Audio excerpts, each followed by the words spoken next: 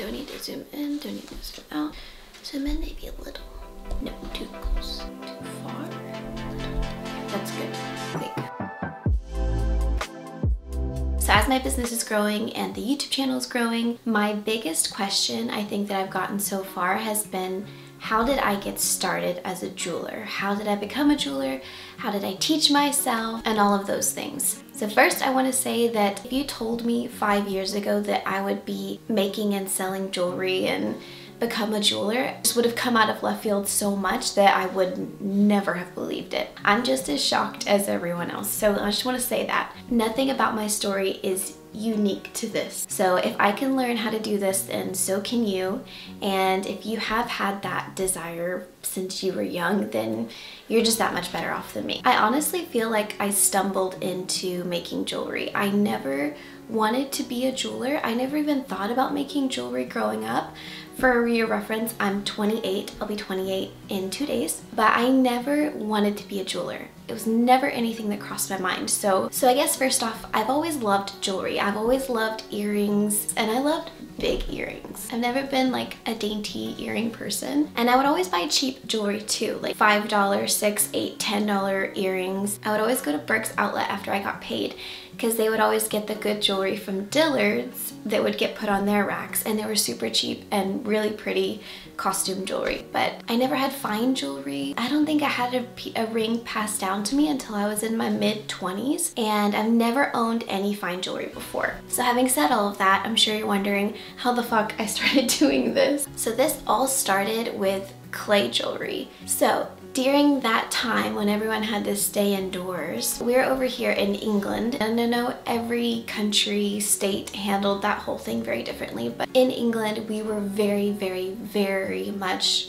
shut indoors for almost 2 years. It was very strict here. So I was really bored, and I remember going to Hobbycraft and I bought some clay, and it was right when clay jewelry started becoming a big thing. And I bought some clay, and I just wanted to do something, like anything. I had no intention of making it to sell it. I just wanted to make it. And so I bought some clay, but it was like a coral color earrings with like little dangly bits. And I remember making them, and I wore them to work the next day.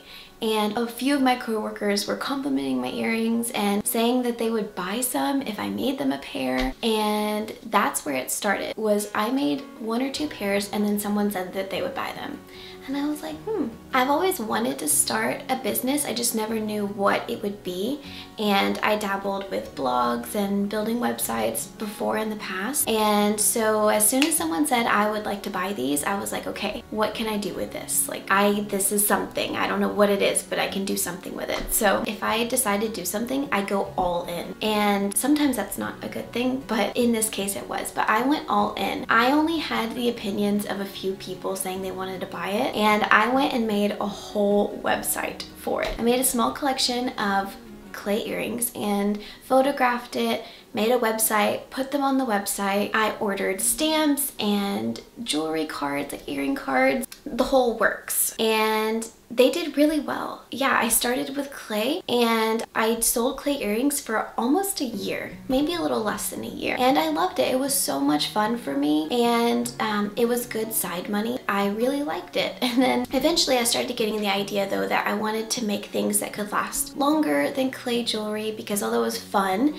it was still costume jewelry, and they don't last forever. They break and all those things. But I decided that I wanted to start making things that were more permanent and could last longer. I ended up finding this turquoise ring that this lady was selling at our local store, and it was so beautiful. It had 2 little circle pieces of turquoise. You could tell it was handmade, had a bunch of granulation on it and a lot of detail work. And I remember buying that ring. It was the first real silver ring I'd ever bought. Everything up until then was just like costume jewelry. And I remember just staring at it and thinking, like, I want to make stuff like this. This is what I want to make. And that ring, like that specific ring, made me go down the rabbit hole of silversmithing. So I kept making clay jewelry, but I was using that money to buy tools for silversmithing and buy silver and solder paste and solder chips. And I just started Googling and going on YouTube, and I found everything I needed to just get this small basic package of tools, which I will be making a video about, like the basic set of tools that you need. Although I do have on my Amazon storefront, I have it already linked, a little package of your basic tools that you need to first start, your basic tools for soldering that you need. But anyway, I used the money from my clay part of my business to buy tools for silversmithing and silver,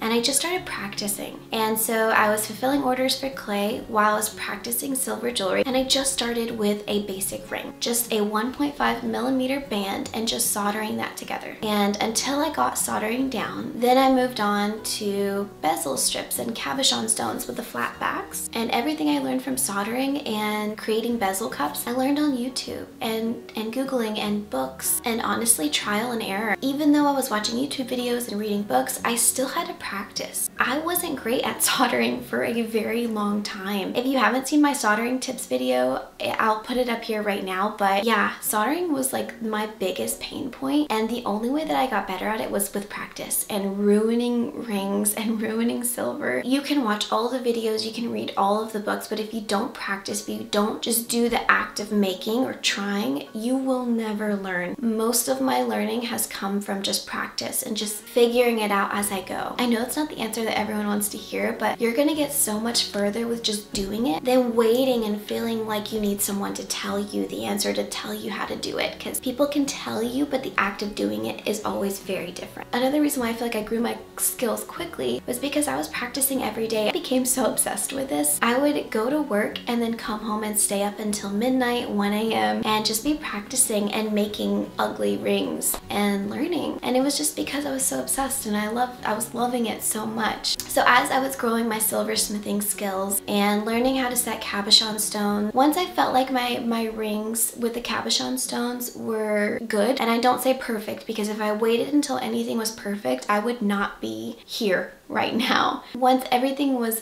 good, I started adding it to my website, and people loved it, and it was at a good like medium price point. So yes, people were buying my clay jewelry that was a lot cheaper, but they were okay with spending $20 or $30 more on a small dainty silver ring. So I started adding my silver onto my website as well. So I was selling clay and silver at the same time, and I started teaching myself how to do claw settings, and I started using that money to buy nicer gemstones. And once I got that good, I added it to my website, and I was selling those. Once I felt like I had built like the interest in the silver jewelry, and I was selling enough of the silver jewelry to make up for the clay, I let everyone know there will be no more clay. I didn't want to keep spreading myself thin and doing two very, very different things. I knew that I wanted to be known for one thing, and it either needed to be clay or it needed to be silver. And I'm not gonna lie, once I started working with silver, I was so checked out of the clay part. For me, it was an easy choice, and I just deleted everything from the website and only left the silver. Once I started doing only silver, I just kind of repeated the process, and any money that I made from silver, I reinvested in tools, because the tools list never ends for silversmithing. I feel like I'm finally in a place where I'll be okay if I don't buy any more tools for a while. There's still a bunch of pretty expensive ones that are on my wish list. I've just been reinvesting this entire time in tools and things to make the work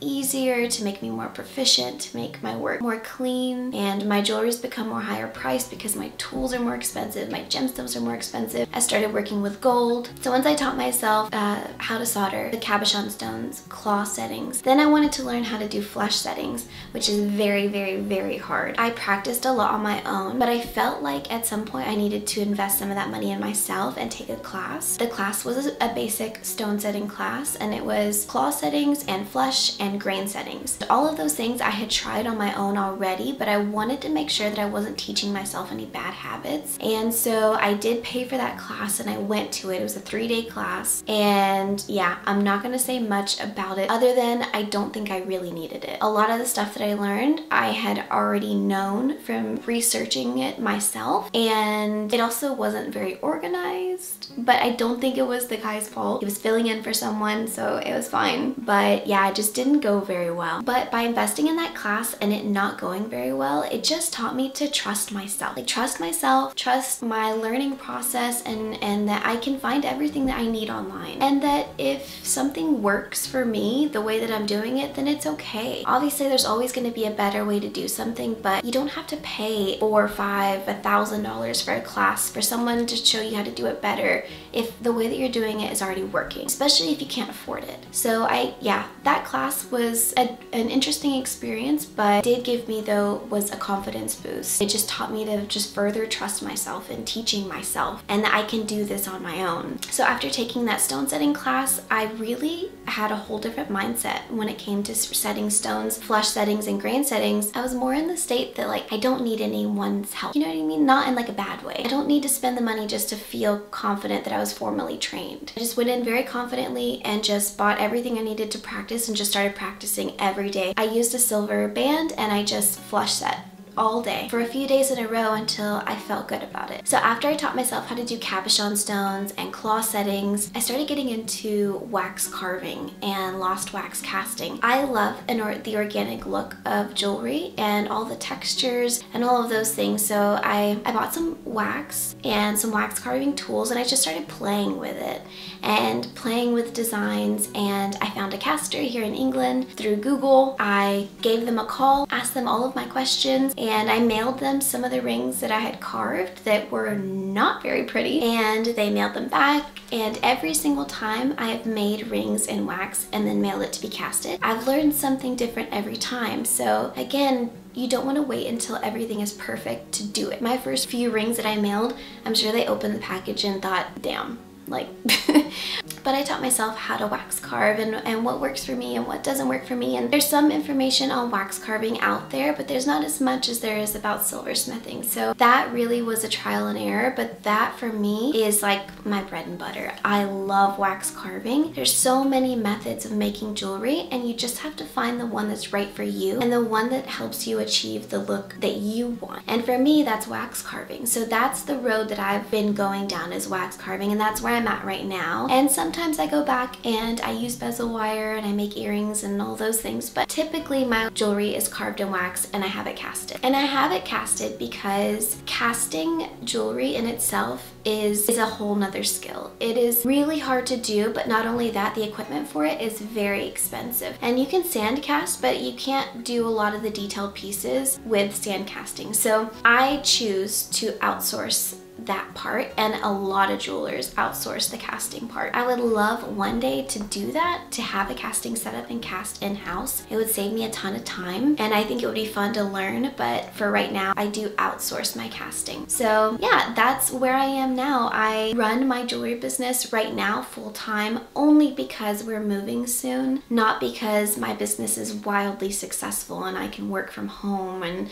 you know, do this full-time. I wish that's the way that it was, but I'm slowly growing, and I have been slowly growing for the last 2 years. And I think I said this before in my first video, but I am glad that I had slow growth, because if I blew up when I was making clay, then people would only be interested in the clay. If I blew up when I was making my jewelry, when I only was using bezel wire and back plates and that style, I would have never been able to do what I'm doing now. Now I'm seeing like more exponential growth in my TikTok and Instagram and all of those things. And although I love everything that I made in each stage, each phase, I always felt like I wasn't quite there yet. I didn't feel like what I was making was fully connecting with me. I don't know if that makes any sense. I don't know, I just didn't have that connection. But now with the jewelry that I've been making more recently, I just feel, I don't know, I just never expected that I would be able to be producing jewelry that looks like this, and I'm just very proud and thankful. And if things blew up now, I feel like this is what I would want people to see. These are the rings I want people to fall in love with. These are the earrings I want people to fall in love with. I'm glad I let myself evolve, and that as much as I wanted to grow my business back then, I'm glad it's taken this long, because now I can grow in this space and with these, you know, pieces. For me, I'm still trying to grow it. I would love one day if this is what I get to do, but for now, I'm happy just making every piece that I do to make on the side. And I'm gonna keep reinvesting in tools and keep practicing because I still think I'm not great. I think I'm good, but I can always grow. There's so many more techniques that I wanna learn. I wanna make wedding jewelry. I wanna set smaller stones. I wanna use a microscope. I wanna learn to cast. There's too much that I wanna learn how to do for me to ever get bored. And so whatever happens with this, I'm okay with it. I'm okay if it's a full-time thing. I'm okay if it's a side gig because it has been for the last 2 years and I've been happy. So that's been my journey with this. Today is May 29th and now as we sit on May 31st, I'll be closing everything down. I'll be closing my store for a few months because we're gonna move back to the States. We're gonna be moving to Idaho, and so my workbench, everything will be on a boat for a few months. And so I have to pause everything and then reset up the business in the States. But yeah, this is where I'm at, and I just want to share that you don't have to wait to take a class or to be formally taught or pay all that money to take a class or an online course. And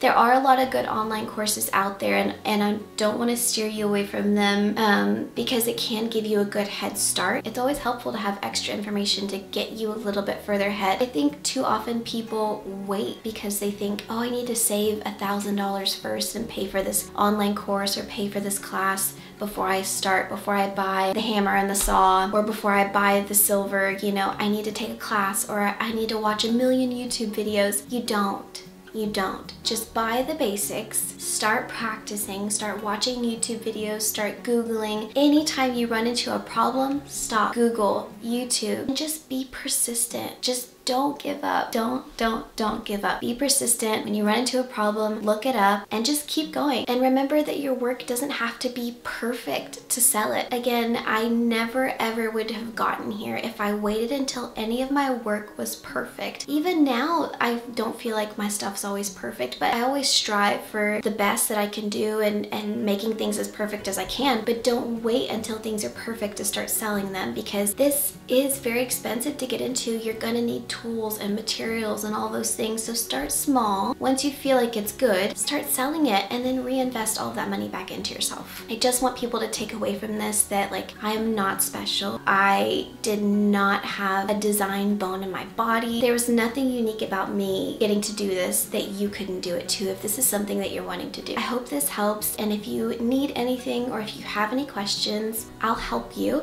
as much as I can. I don't always do everything right or perfectly, and thankfully there's so many people watching my videos that have been doing this for so long. They give me such helpful advice. I learn something new every day from someone's comments on here about what I could be doing better, how I should be using my tools. I've been using some of these wrong, by the way. So just get started. So yeah, that was my journey, and I hope it continues for many more years. I can't wait to see how this all goes in the States. I'm very, very excited for this change. I hope you guys have a good weekend, and I'll see you next week. Bye, guys.